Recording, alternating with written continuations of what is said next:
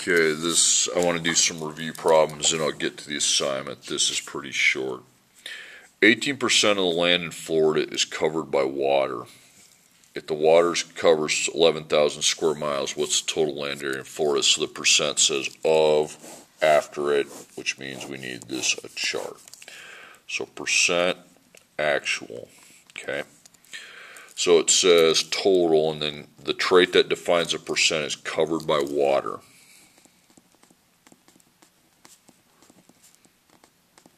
And then, of course, not.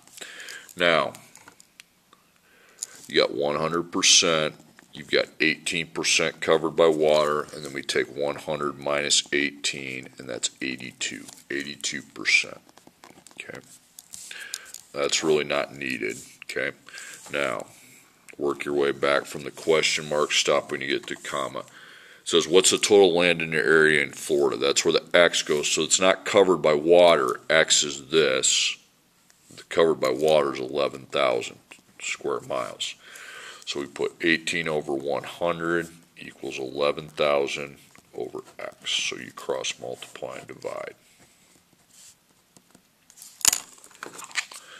So we take 100 times 11,000 divided by 18. Just, again, square miles, you're not talking about money, so just put 61,111 square miles. Okay. 20% of my monthly check is spent on groceries. If I make $2,000 in a month, how much is spent on groceries? So there's that of. So then you have percent and actual. So the trait that defines a percent is spent on groceries. So you can just put spent is on groceries.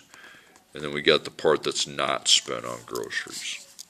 So you have 100%. We have 20% spent on groceries. And then we take 100 minus 20, and that's 80. Now work your way back. Okay. How much is spent on groceries? So this time I need to find how much is spent on groceries. So there's the X, and there's $2,000 in a month. That's your total. So you have 20 over 100 equals X over 2,000. Okay. Cross multiply and divide. Okay. So 20, I think it's 400. So $400. Okay. 2/3 of the animals at the zoo are reptiles. If there are 120 animals, how many are reptiles? So again, it's a fraction this time. But it's of after it. Okay. So you set up the same table, but instead of percent and actual, you write fraction and actual, and you don't put 100 on the bottom.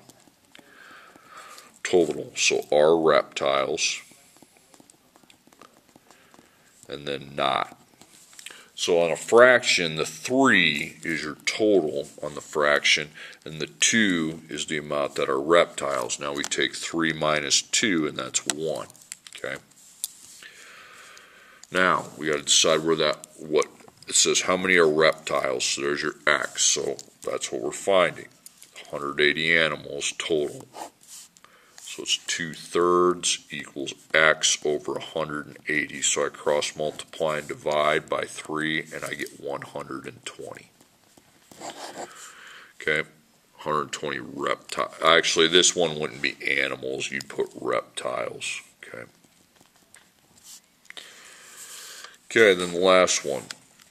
A set of golf clubs are marked 40% off the original price. The price is $360 after the markup. How much did the clubs cost before the markup? So the percent this time doesn't say of, it says off. So that's your adjusted percent, not the table. Adjusted percent times before equals after. So the question's asking me the before, so the X is going to be here. Now the adjusted percent, you take 100% and you subtract your 40% because it's off. That's why you have to adjust the percent. You have 60%, move the decimal twice to the left, so 0.60. and then after is $360. Okay. Now we have to get the x by itself. It's multiplied by 0.60, so we divide by 0.60, and that gives me my answer, which I believe is 600. Yep, so $600. Now this next part is pretty easy.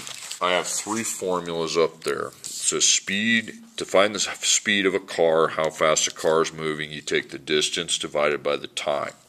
To find the distance a car travels, that means how many miles total, you take the speed it travels multiplied by your time it travels. To find the time a car travels, distance divided by speed. So we need to be looking up there. It says a car travels 250 miles over a time of 5 hours. Find its speed. Okay?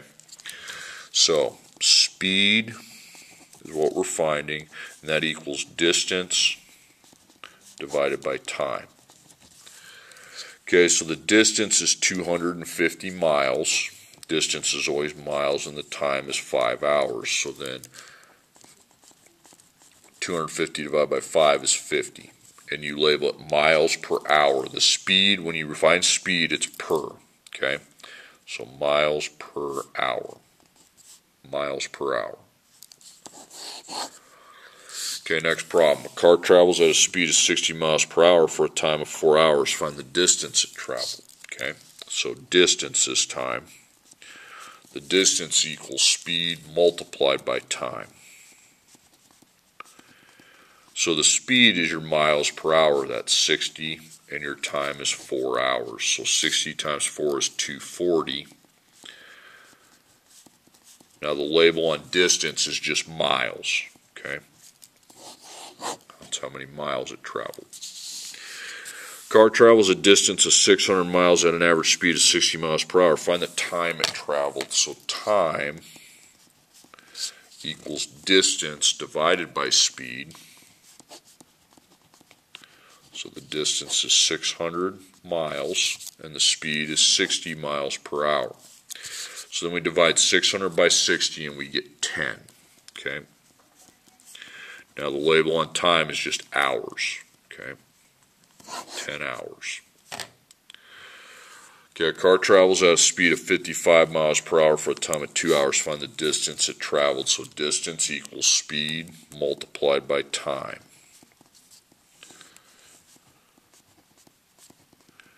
So the speed is 55 miles per hour, and the time is 2. So 55 times 2 is 110.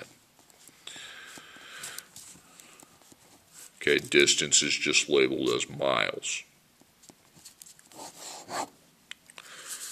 Okay, a car travels a distance of 400 miles at an average speed of 80 miles per hour. Find the time it traveled. So time equals distance divided by speed.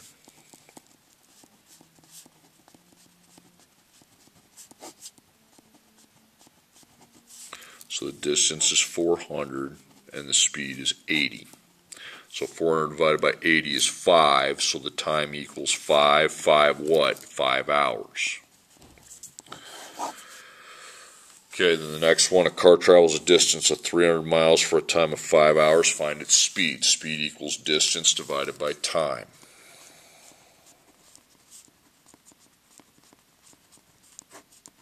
So the distance is 300 miles and the time is 5 hours. So 300 divided by 5 is 60. Now to label speed, it's per, and it's miles per hour. Okay. Pause this video and do the 3 problems right there. Okay. And then continue. Now we are going to apply what we just learned. Okay. It says a car is traveling 70 miles per hour. A car traveling 70 miles per hour travels 75 miles farther than a car that travels 60 miles per hour. Find the distance each car travels. It says the cars travel for the same amount of time. Okay.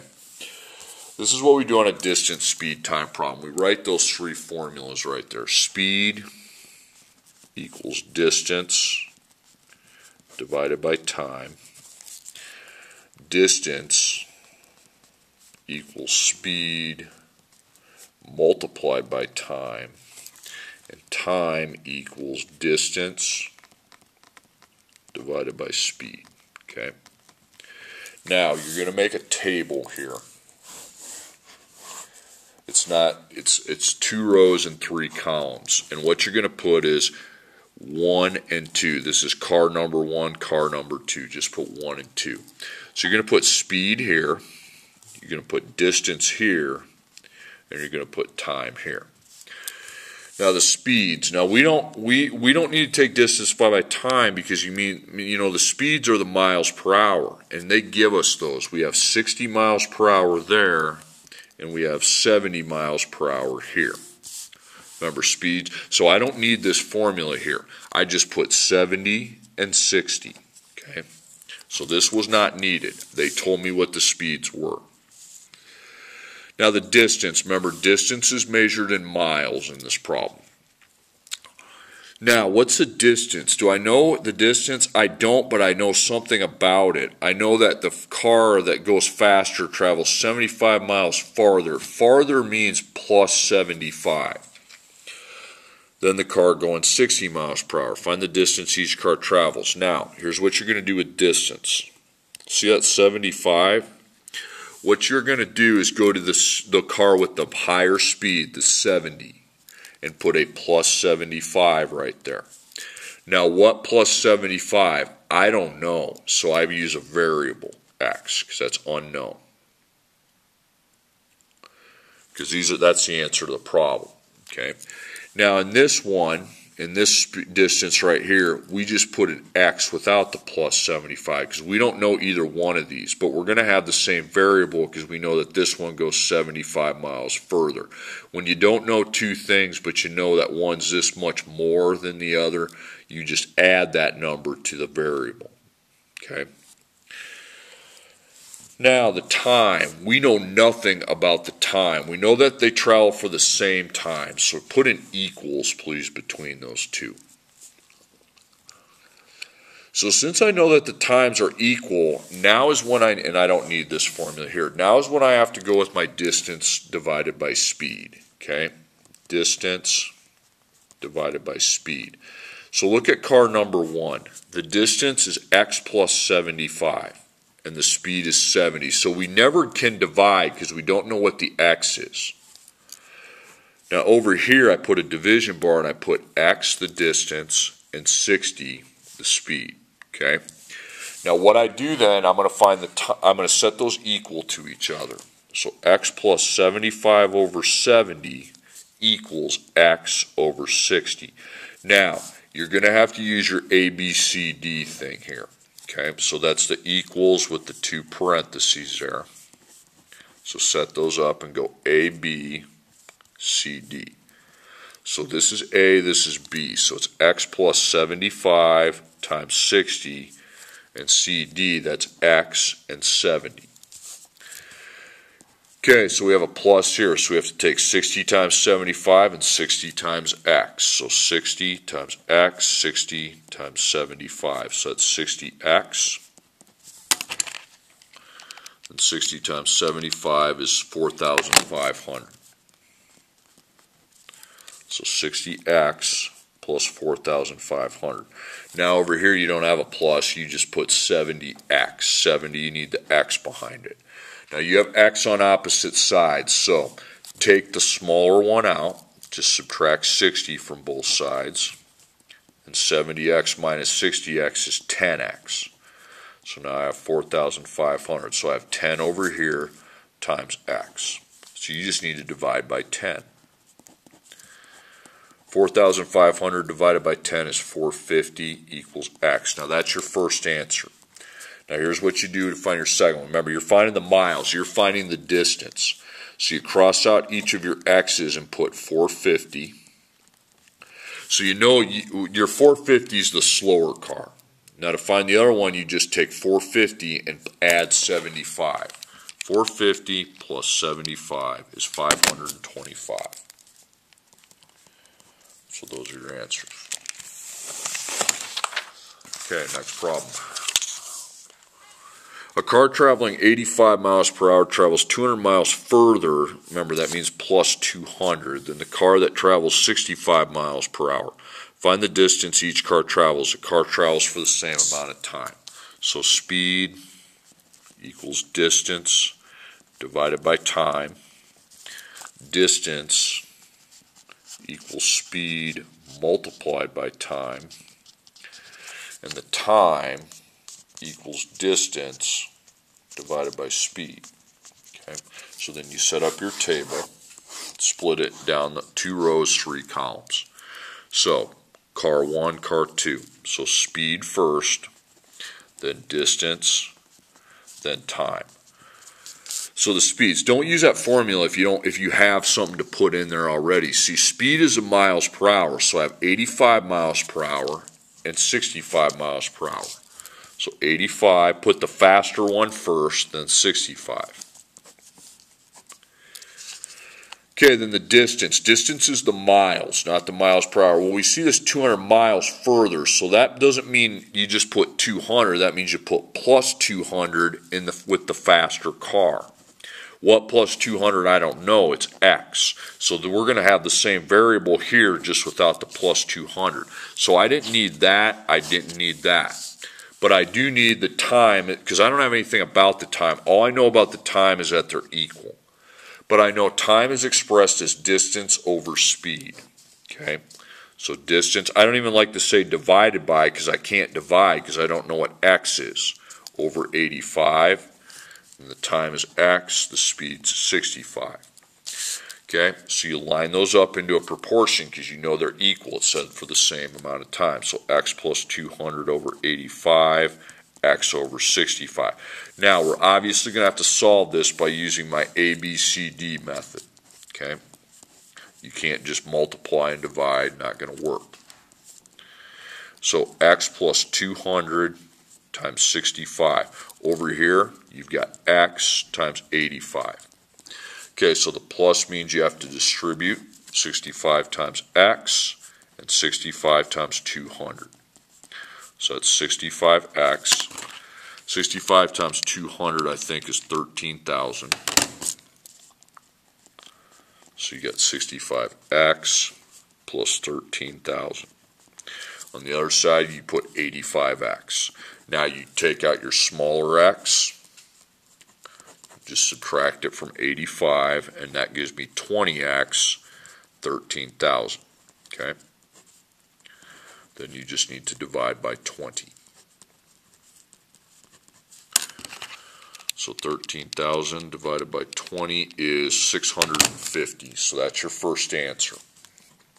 Miles, remember you're finding the distance. So 650, 650. So 650 plus 200 is 850. And then I already have the 650. Okay, I'm going to do one more. One car travels 75 miles per hour on a trip while another car travels 60 miles per hour. At the end of the trip, the first car traveled 120 miles further. How far did each car travel? They travel for equal amounts of times. So again, speed equals distance divided by time. I don't think I'm going to need to use that. Distance equals speed multiplied by time. And then the time equals the distance divided by the speed. Okay? Alright, so we go to our table, split it down the middle. You got car 1, car 2. So speed, distance, time. Now I don't need this formula because I know both the speeds. If I know the miles per hour, I know both the speeds, 75 and 60. Put the faster one here, the slower one here. Now distance is just the miles, and you see this further, so plus 120. That's with your faster car. What plus 120? I don't know, so I use a variable. And then this is just x without the plus 120. So we didn't need that either. We had something awake we could write that without.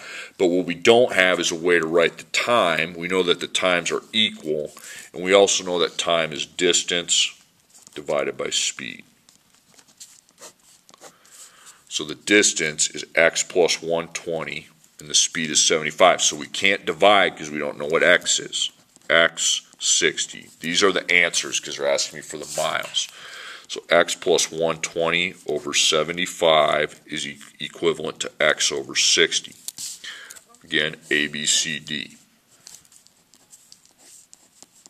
So you set up the equals with the two parentheses, A times B, C times D. So A is x plus 120, B is 60, C is x, D is 75. Now we know over here that's 75x. Remember, you got to put the x on. Now over here you got plus, you distribute 60 to 120 and 60 to x. So 60x,